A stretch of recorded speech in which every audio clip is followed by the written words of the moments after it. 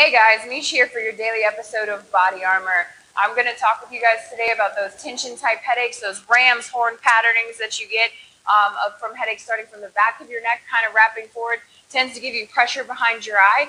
What we're going to need for this is a Peanut Mob. You can get them off of Amazon, or you can tape two lacrosse balls together. The center of this is going to go right into the center of your spine where you feel those knobs kind of sticking out in the back.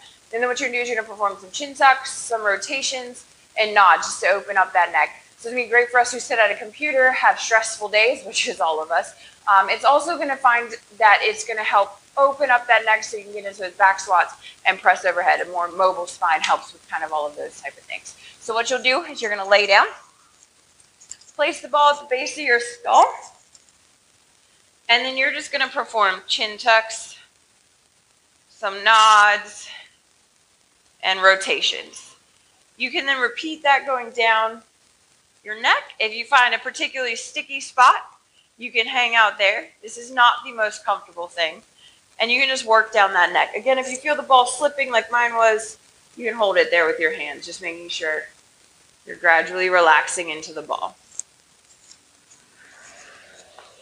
If you like what we bring you and the content that we show you to help keep your bodies ready to go, just click the subscribe button and check us out next time for our next episode.